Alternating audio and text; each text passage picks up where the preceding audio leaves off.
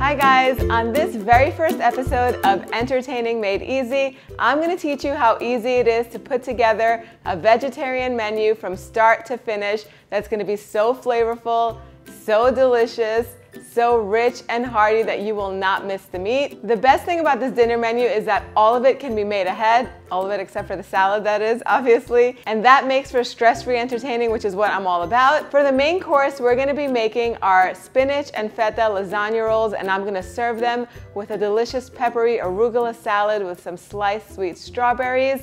It's going to be the perfect combination, and since we're going with a nice hearty main course like something like spinach and feta lasagna, we're going to kick things off with a nice light appetizer. I'm going to teach you how to make my vegetarian dolmades, which are lemony grape leaves that are going to be filled with a rice and herb filling. Then they're going to be served with my creamy tzatziki. It's just going to be absolutely delicious. And for dessert, I'm sticking to the classic kadaifi. Kadaifi is just shredded phyllo rolls that are soaked in an aromatic honey syrup, and I like to serve them with ice cream. If this menu sounds good to you and you want to see more, once this episode is over, click the link right underneath this video, head on over to Patreon and become a member of my brand new channel, Dimitra's Dishes Entertaining Made Easy, where I'll share at least 2 menus just like this one for stress-free entertaining. They're going to be menus filled with tips and tricks that are going to make life so easy. The link with all of the information is in the description box down below, right below this video.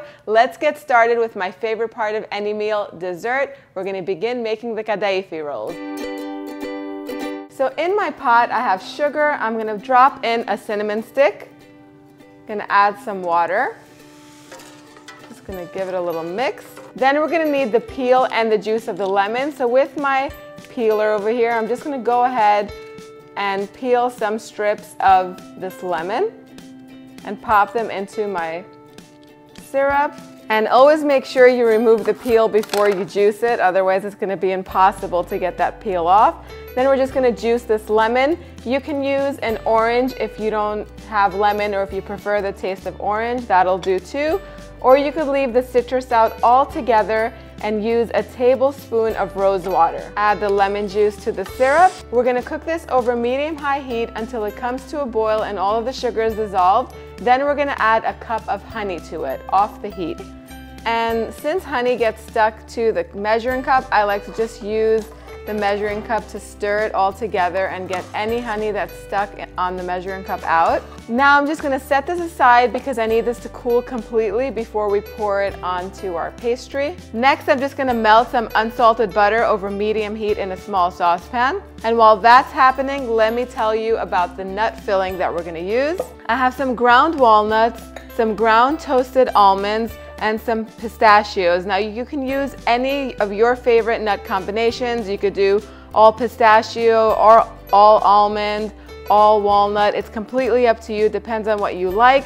I'm gonna save these pistachios as a topping because this is all I have on hand, and I'm just gonna use the almond and the walnut as the filling. I have a little bit of sugar.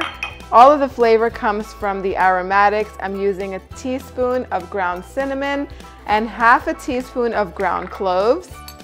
These are the flavors of most Greek syrupy desserts like baklava. And I'm just gonna mix this all together until it's incorporated and combined well. Kadaifi dough is generally sold in the freezer section of the supermarket or the specialty food store. You can always find it in Middle Eastern and Mediterranean grocery stores in the freezer. There's just a few things that you need to do so that way everything goes smoothly.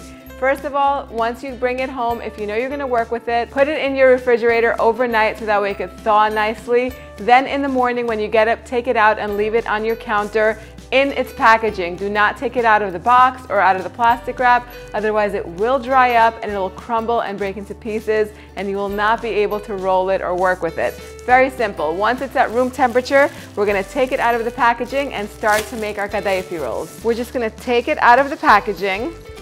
And you also want to have a towel that's slightly damp, and you'll see why in a second. And we're just going to very carefully separate the strands without breaking them too much. You want them to stay nice and long so that way they're easy to work with when we're going to be forming our rolls. And once you separate it like I did, go ahead and just divide it into 4 portions. If you have to break it just a little bit to divide it, that's fine. Try to break it as little as possible. So I'm gonna keep one portion out. That's the one that we're gonna work with first. And I'm gonna cover the other 3 with this damp kitchen towel so that way they don't dry up and start to break when we're ready to use them.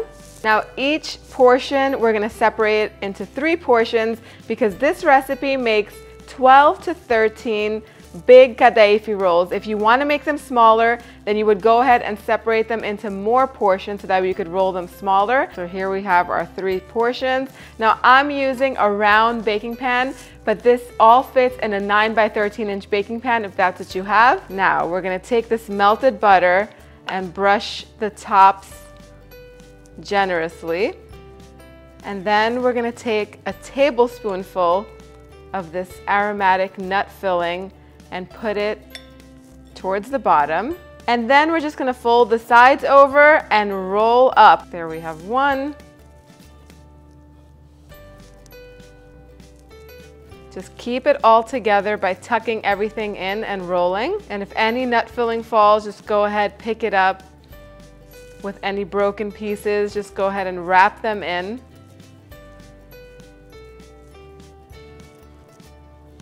And then you're gonna take each piece and put it in your baking pan and then brush them all around generously with this melted butter. It's gonna add so much flavor. And we're gonna move on with the next batch, separate it into 3 portions, and we're gonna keep doing this until we have 12 pieces of kadaifi rolled up and in the pan. So you're gonna wanna go ahead and brush the remaining butter over all of the tops of the kadaifi rolls. If you've noticed, I switched pans. That pan was way too big. This is a 10-inch round. So you can use a 10-inch round for this or a 9 by 13-inch rectangular baking tray. Either of the 2 would do, but anything bigger would leave too much room and they might open up during baking. Go ahead and pour the remaining butter on top. And all of these leftover little pieces and the nut mixture, I like to just put in between the nooks and the crannies. I don't like to waste anything. But if you don't want to do this, you can go ahead and put this remaining nut mixture in a little airtight container and store it in your freezer for the next time you make this, or you can mix it in your baklava filling. The oven is preheated to 350 degrees Fahrenheit. This is going to go in the center rack and it's going to bake for about 45 minutes to an hour or until it's nice and golden on top. Once the kadaifi comes out of the oven, go ahead and pour all of the syrup that's cooled down over it. Set it aside at room temperature for at least 1 to 2 hours because it is going to take its time, but it will absorb all of that syrup. In the beginning, it might look like a lot, but trust me, it needs every single drop of that syrup so it can be nice and flavorful. The top is going to be crisp and the middle is just going to be soft and delicious. Once it's done absorbing the syrup and it's cooled down to room temperature, take it and store it in your refrigerator. Now you can make this 2 days before the party. On the day of the party, take it out of the refrigerator and transfer it onto a serving dish. You can top it with some crushed pistachios and serve it when it's time with a delicious side of vanilla ice cream. Rose ice cream goes well too, and I will post the link with the recipe underneath this video if you wanted to make that instead. Now we're going to move on to making the appetizer, which is these delicious stuffed grape leaves, also known as dolmadake in Greek. I love them because they can be part of a meze platter, which could include cheese and dips and bread and pita chips and things like that. But today we're going to keep it simple because our main course is so rich, and we're going to make them vegetarian. They're so good. I love them also because you can make these at least 3 days before the party and they'll still taste delicious. As a matter of fact, I think that if you make these ahead of time and you let them sit in the fridge, they sort of marinate in all those delicious flavors and they taste even better the day that you're going to go and serve them. We're going to start off with going over the ingredients. So in a strainer over here, I have 8 ounces of grape leaves that I buy store-bought that are in a jar full of brine. What I do is I rinse them really well with some cold water and then I keep them in a colander so that way they can strain. I have some dried dill, but you use fresh dill if you want. Some fresh mint, fresh parsley that we're going to chop up. The juice of lemons, we need about a half a cup. Fresh juice always. Some rice, a little bit of water. This is a cup of water and a half a cup of long grain rice, salt, pepper, olive oil. And then the last two ingredients is an onion that I finely chopped that's been cooking in some olive oil. You want to cook this until it's really nice and soft. Don't let it get too golden or brown or anything like that. You just want it to be soft, and that takes about 10 minutes over medium heat. While the onion is cooking, I'm gonna go ahead and chop up my herbs. Once the onions are soft, go ahead and add the rice with a half teaspoon of salt, some freshly ground black pepper, give it a mix, and then add a cup of water.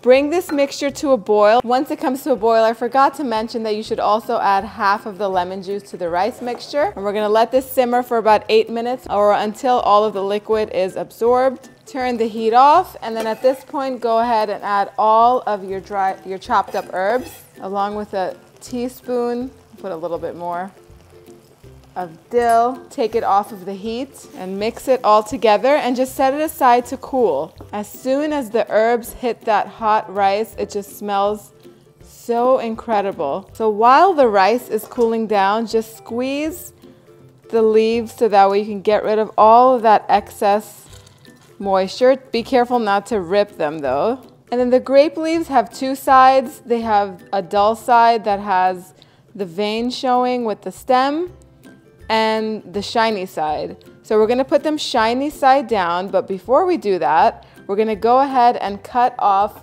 this little stem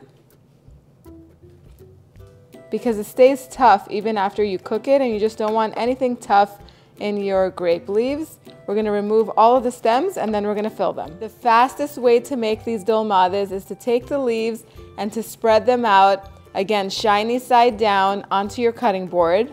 Get as many on there as you can. Now, if you find any leaves that are torn, put those aside and you're gonna save those to line the bottom of the pan. You'll know what I'm talking about in a little while. Or you can take them and double them up to make, you can use two to make one grape leaf, but I really like to use them for the bottom of the pan. So my little assembly line is ready. Now I'm gonna take the filling and I'm gonna place just a tablespoonful right in the center of each leaf.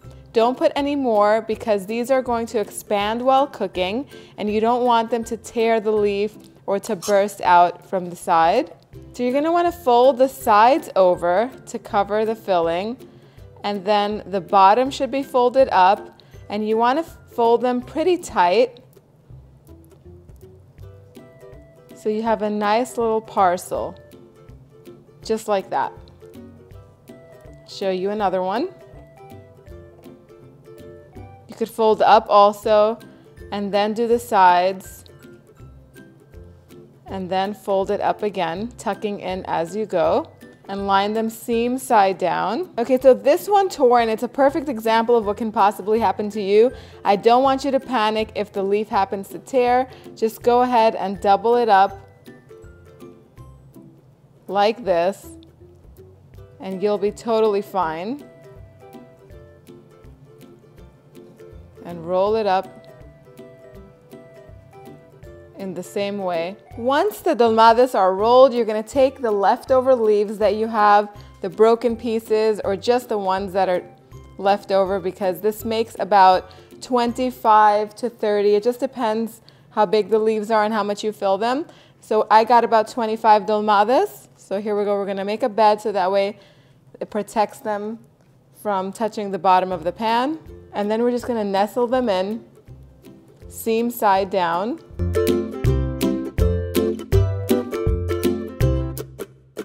Now we're just going to pour the remaining lemon juice on top.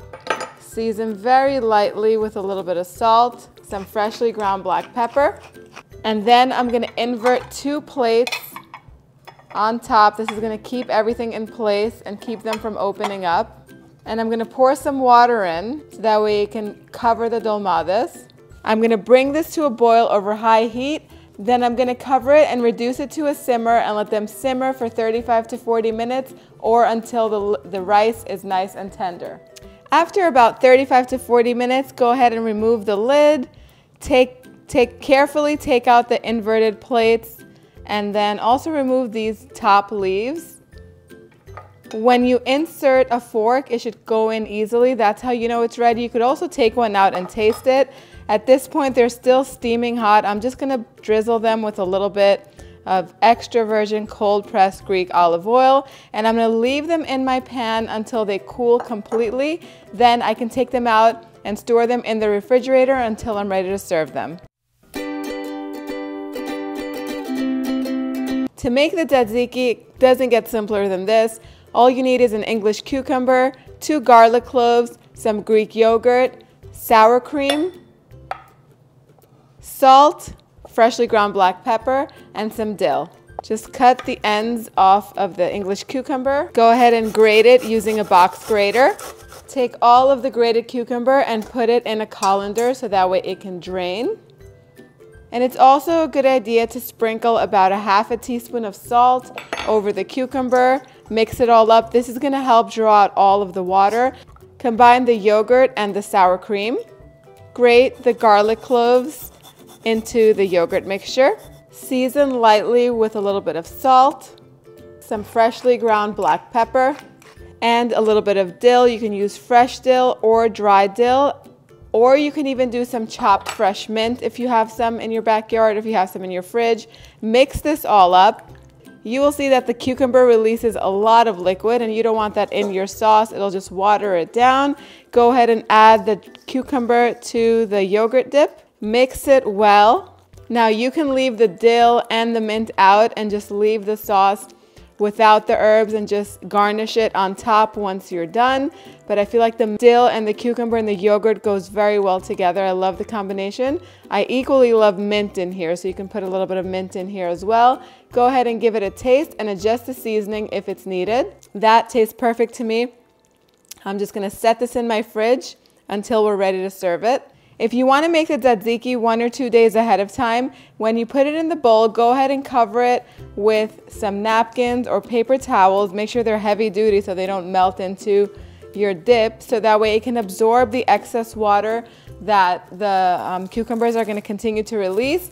Cover it with plastic wrap and store it in your refrigerator until you're ready to serve it at your party. Once the dolmades cool, let them cool in the pan and they're going to absorb any liquid that's left over. You can go ahead and transfer them into an airtight container and keep them in your refrigerator at least 2 days before the party. If there's any sauce left on the bottom of the pan, go ahead and pour that over the top as well. On the day of the party, go ahead and take a serving dish out, put a bowl of tzatziki on the side, arrange the dolmades all around it with some lemon slices, and set it on the table for your guests to enjoy. Once they bite into these, you're gonna find that they're delicious and bright and refreshing. You can serve these at room temperature or straight out of the refrigerator, nice and cold. It's completely up to you.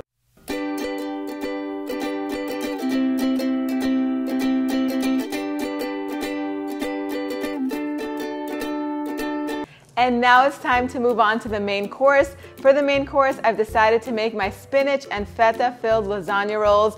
Now, spanakopita is one of my favorite flavor combinations, and it's most people's too because it is one of the most popular recipes on this channel and on my website. So I decided to take the flavors of the spanakopita and turn them into lasagna rolls. I love this recipe because you can make it weeks ahead and keep it in the freezer. You can assemble it the day before and keep it in your refrigerator and then pop it out and bake it in the oven right before your guests arrive.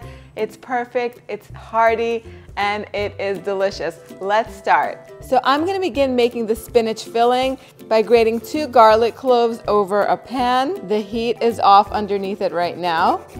I'm gonna add a few tablespoons of olive oil. And because the garlic is grated, it's gonna heat through really quickly, so we're not gonna turn the heat on yet. I'm gonna go ahead and chop up all of this spinach. This looks like a lot of spinach, but trust me, when this hits the heat in the frying pan, it's gonna cook down to almost nothing. So just roughly chop it. I'm gonna turn the heat on over medium-high, just so that way the garlic can warm through. The second you smell it, you know it's ready. It takes just a few seconds for the garlic to warm through. Then go ahead and add the spinach in 2 or 3 batches. As soon as the first batch wilts down, go ahead and add the next one. And you're just gonna cook the spinach a few minutes just until it's all wilted. Now that's how you know it's ready. Now you're just gonna transfer it into a large mixing bowl. Season it lightly with a little bit of salt, freshly ground black pepper. And then I'm gonna add the ricotta cheese. I like to use full fat ricotta cheese. It's the best and only kind of cheese that you should be using. So add that, crumble in the feta. This is gonna cool the spinach down quickly. Go ahead and add some crushed red pepper flakes for heat if you'd like, a teaspoon of dried dill, and mix this all together. And before you add the eggs in, go ahead and give it a taste to see if it needs more salt and pepper. It needs a little pinch more salt. And you know what? I'm also gonna add some black pepper. I have 2 eggs here that I'm gonna lightly beat. Add it to the mixture and combine everything. And just like that, the filling is ready. Next, I want to talk about the sauce. Now you can use pre-made pasta sauce or marinara sauce, or you can make your own. I like to doctor up some pre-made, especially when I'm making everything from scratch and I want to save some time. If you want to make your own, it's very simple to make. I'm going to share the recipe with the PDF that comes with this whole menu, but for now, I'm going to show you how I use store-bought pasta sauce to make life easier. I like to put the whole jar of pasta sauce in a blender, and I'm gonna mix it all up because in our house, everyone likes very smooth sauce. If you like it chunky, then you don't have to do anything to it. So go ahead and divide the sauce into the 2 trays. This is gonna make enough lasagna rolls that are gonna fit in a 9 by 14 inch baking tray, along with an 8-inch square baking tray. If you have one that'll fit all of the lasagna rolls, then you could just do this all in one tray. But I'm gonna use 2. All I'm gonna do is put about a tablespoon of olive oil in each pan. And I'm gonna season with some salt, some crushed red pepper flakes. You can leave them out if you don't like the heat, and a little bit of dried oregano. Just mix it all up with a spoon, and then you can give it a taste and see if it needs a little more salt and pepper. You could go ahead and add it. And that's it. You've made store-bought sauce much more flavorful. Now we're gonna move on to making the bechamel sauce. So to a little saucepan here that I have heating over medium heat, I'm gonna add some all-purpose flour, equal amounts, and some olive oil. It's a 1/4 cup of all-purpose flour with a 1/4 cup of olive oil. Instead of olive oil, you can feel free to use butter, and I'm gonna go ahead and mix it up and cook it over medium heat until the flour is toasted. Next, you're gonna go ahead and add some milk. Now, it's a good idea to warm the milk up or at least leave it at room temperature, and then the sauce will come together even quicker. Whisk it well so that way there won't be any lumps, and then go ahead and season it with a little bit of salt, a little bit of freshly cracked black pepper, and about 1/8 teaspoon of ground nutmeg. This is gonna thicken quickly. Once it thickens, we're gonna take it off the heat. Now I have 1 egg yolk and 1 whole egg. I'm just gonna whisk it up to break it up a little bit. And then I'm gonna temper it with some of this creamy, warm mixture. So that way when the egg hits the cream, it's not gonna curdle or turn into scrambled eggs. I'm gonna add my egg mixture to the sauce, along with some grated Parmesan cheese. Mix it all together and the bechamel sauce is done. I have a pound of lasagna noodles that I've boiled according to package directions. I'm gonna take them and just make a little assembly line now. So once you boil them, I boiled mine for about 10 to 12 minutes in salty water. Then once they're done, I like to put them in a colander first and then run lots and lots of cold water over them so that way they stop cooking. So I'm gonna make a little assembly line now, so that way this part moves quickly. I have my lasagna noodles on the board. I also have the spinach and feta filling, some shredded mozzarella cheese, and my baking tray. Take a 1/4 cup of the spinach and feta filling and put it on the bottom of the roll. Sprinkle with a little bit, about a tablespoon of shredded mozzarella cheese, and then roll up. And while you're rolling, if any of the filling comes out, don't worry about it. You're just gonna scoop it up and use it in another roll. It's no big deal.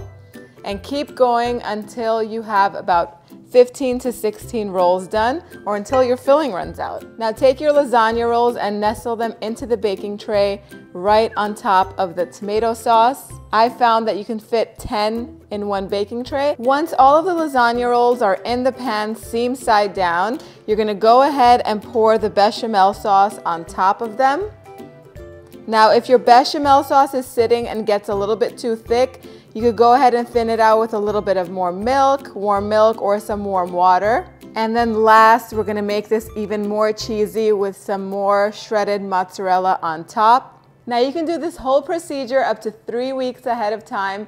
Keep it in your freezer. Once it sets, instead of putting foil on the tray, wrap it tightly with plastic wrap, and then when you're ready to bake it, the night before, thaw it out in your refrigerator overnight, take it out, cover it with foil, and then bake it the day that you're serving it for 20 minutes more than what the recipe calls for, so it's gonna take about an hour or maybe more, but the exact time will be in the PDF that comes with this recipe. If you're making this 1 day ahead of time, then cover it with foil and keep it stored in your refrigerator. The day that you're going to serve this, make sure you preheat your oven to 350 degrees Fahrenheit. Make sure that the trays are covered in foil. They're gonna bake for 45 minutes covered, then take the foil off and then turn your broiler setting on to high and let it cook under the broiler for about 4 to 5 minutes or until the cheese becomes bubbly and nice and golden. Take it out of the oven and finally slice some scallions and garnish the tops of the lasagna, and you are going to have the most delicious vegetarian entree that everyone will love. What I love about these lasagna rolls is that they can go straight from oven to table. You don't have to worry about cutting it into portions because they're already pre-portioned in the little rolls, so your guests can take as many as they like. Set it in the center of the table, put the salad on the side, sit down with your guests and enjoy this delicious meal. The final part of this menu is the salad, and you're gonna wanna assemble this right before you serve it. Otherwise, the salad will be soggy. It pairs so well with the rich and hearty lasagna rolls. Let's begin making this. In this large mixing bowl here, I have equal amounts of arugula leaves. These are baby arugula leaves that I've washed and dried, and I also have some romaine and spinach leaves in here. I love the combination of the two. I'm gonna go ahead and slice the strawberries.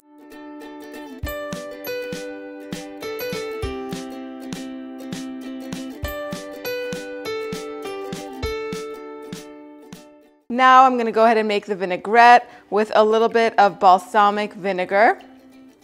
Really good quality cold pressed Greek extra virgin olive oil. Some Greek honey for sweetness. A little bit of salt, some dried oregano, a little bit of freshly ground black pepper, and a little bit of lemon zest for that nice bright flavor in the background. A quarter of this small lemon will be fine. When you're zesting lemon, make sure that you stop once you get to the white part of the lemon. I'm gonna switch over to my whisk and whisk this all up. Now to the mixing bowl, I'm gonna add the sliced strawberries. It's already looking so pretty. I'm gonna crumble in this feta cheese. It's gonna add creaminess and that delicious feta cheese flavor. And then we have a baby basil leaf plant in the backyard. You can go ahead and just take a few regular basil leaves and just slice them up, maybe 3 or 4 will do. I've toasted some walnuts in the oven at 350 degrees for 5 minutes. It deepens their flavor and it just makes them much more better tasting. I'm gonna roughly chop them. You can use pecans if you like, pine nuts. And I'm gonna add these to the salad for some nice crunch. Give the dressing another little whisk just to incorporate everything. Pour it all over the top. Now you can assemble the salad an hour or 2 before your guests arrive, and then just keep the dressing in a separate bowl. Whisk the dressing all together right before you serve it. Mix the salad up, and then if you're serving it in the same serving bowl, clean the serving bowl up from the sides or transfer it to a nice salad bowl. Set it on the table right next to your spinach and cheese lasagna rolls. I hope you enjoy each and every one of these recipes and you enjoy your time with your guests now that I've showed you how simple it is to pull this menu all together. If you like this menu and you want to see more, my next menu on Patreon will be featuring lamb chops. So if you like the sound of that, head on over to patreon.com. The link is in the description box down below, and become a member of our delicious community where I'll answer all of your comments, all of your questions. Click the link to learn more. Thank you so much for spending time with me today. I'll see you next time. Yes, us.